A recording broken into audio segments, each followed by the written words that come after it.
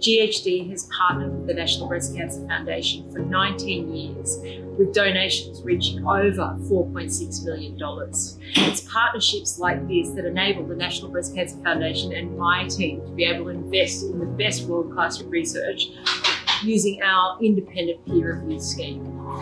We now know that 7 in 10 women and men who are diagnosed with breast cancer will live long and healthy lives, and that's thanks largely to investment in world-class research. It's partnerships like that with GHD that'll help us get to our vision of zero deaths from breast cancer.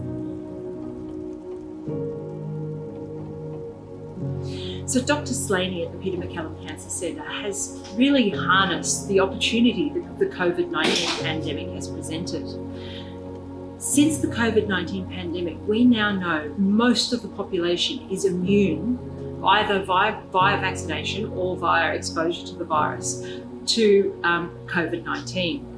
She is working on a particular type of immunotherapy called CAR T cell therapy, which harnesses the body's own immune cells and repurposes them to fight off the breast cancers.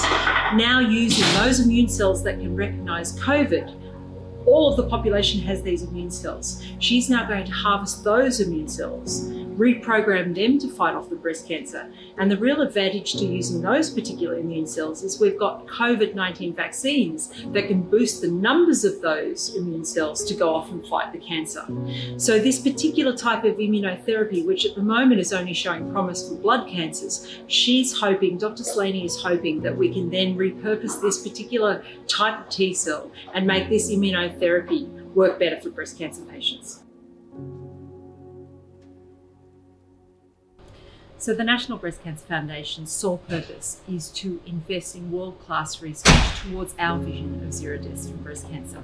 Since our inception in 1994, we have seen the mortality rate from breast cancer decline by 43%. And that's proof that investment in world-class research works, because we know that decline in mortality is because of investment in world-class breast cancer research into understanding prevention and risk, new and improved detection methods, as well as new and improved treatments for those really hard to treat breast cancers.